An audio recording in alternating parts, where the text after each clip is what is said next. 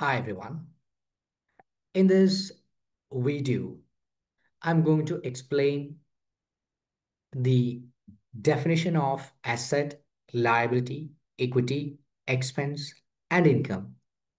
And we are also going to learn when these items should be recognized and when these items should be de-recognized. So what exactly do you mean by an asset? An asset is an economic resource controlled by the entity as a result of past event.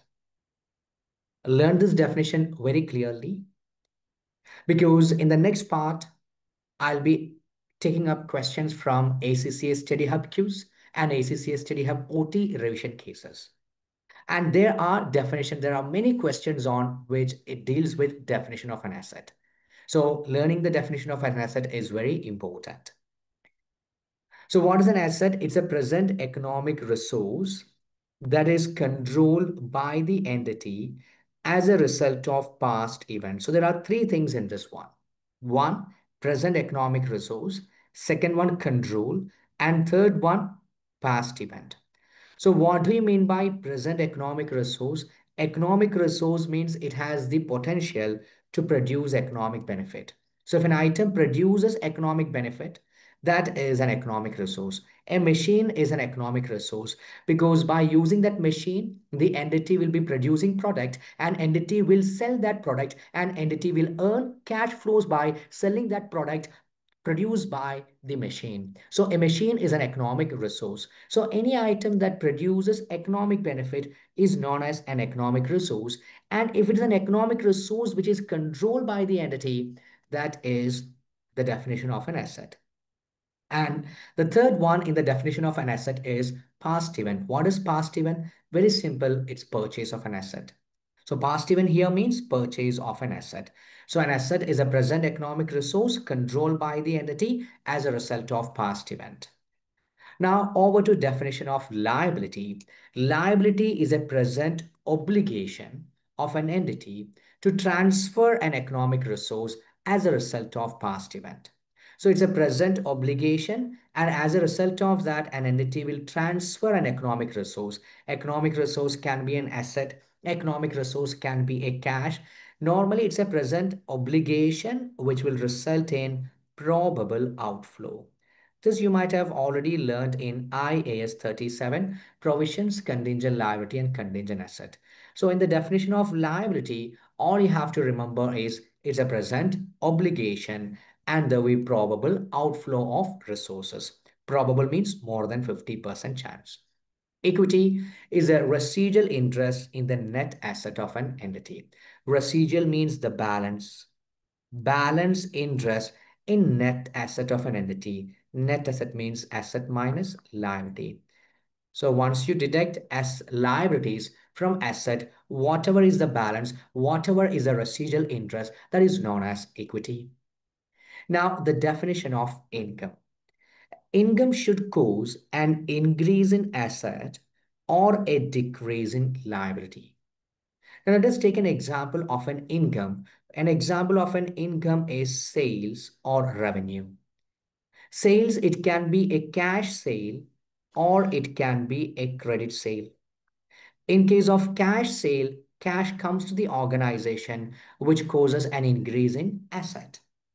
Even if it is credit sale, we will debit receivable and credit revenue.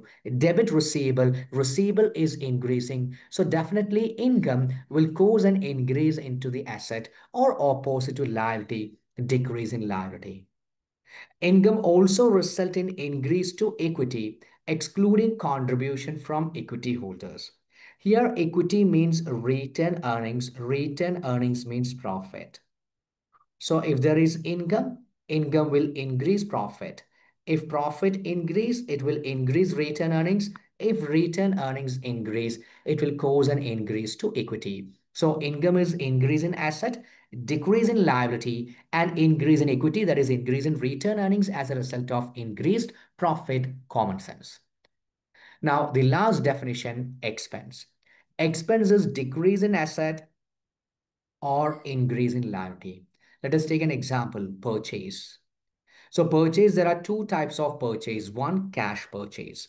So if you purchase using cash, the cash balance will decrease. It's a decrease in asset.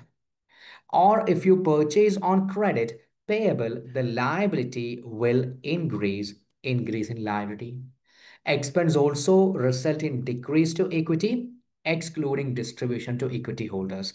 Distribution means dividend. You know that dividend is not an expense. Dividend will be deducted from retained earnings. Other than that, an expense will cause decrease to equity. What is equity here? Retained earnings. Retained earnings here means profit.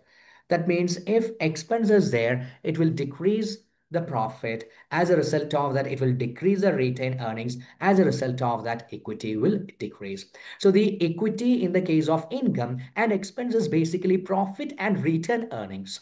So what is expense? Decrease in asset, increase in liability, or decrease in equity, that is decrease in profit, that is decrease in retained earnings. So we have learned the five definition of the five elements: asset, liability, equity, expense, and income. And remember, these five items are known as elements. Now let's learn when these elements are recognized and when these elements are de-recognized. To recognize an element, and once again, what are those elements? Elements means asset, the five item asset, liabilities, equity, expense, and income. So when will you recognize an asset? When will we recognize a liability? When will you recognize an equity? When will you recognize an expense? When will you recognize an income? Very simple. One, it should provide useful information. Second, it should provide relevant information. Third, it should provide faithful representation. And remember this definition very clearly, because in the upcoming videos, I'll be uploading ACCS Study Hub quizzes and ACCS Study Hub OT revision cases where we will learn about recognition and its objective type questions. So don't forget to subscribe to this channel so that you will know when I upload this. So 3 points: an asset, a liability, an equity, an expense, or an income will be recognized if it provide useful information, if it provide relevant information, if it provide faithful representation. And the last one, de-recognition. What do you mean by de-recognizing? It means removing an asset or removing a liability. So when should you remove an asset? When should you remove a liability? An asset should be de-recognized when control is lost. So control is the most important word in the definition of an asset. An asset is an economic resource controlled by the entity as a result of past event. So when the entity loses the control, that asset should be de-recognized. And what about liability? What is the definition of liability? A present obligation. So whenever there is no more present obligation, then we have to de-recognize the liability. So when the control is lost, de-recognize asset. When there is no longer present obligation, de-recognize the liability. So thank you everyone. See you in my next video again on conceptual framework. Don't forget to subscribe to this channel. Have a nice day and all the best for your ACCA exams.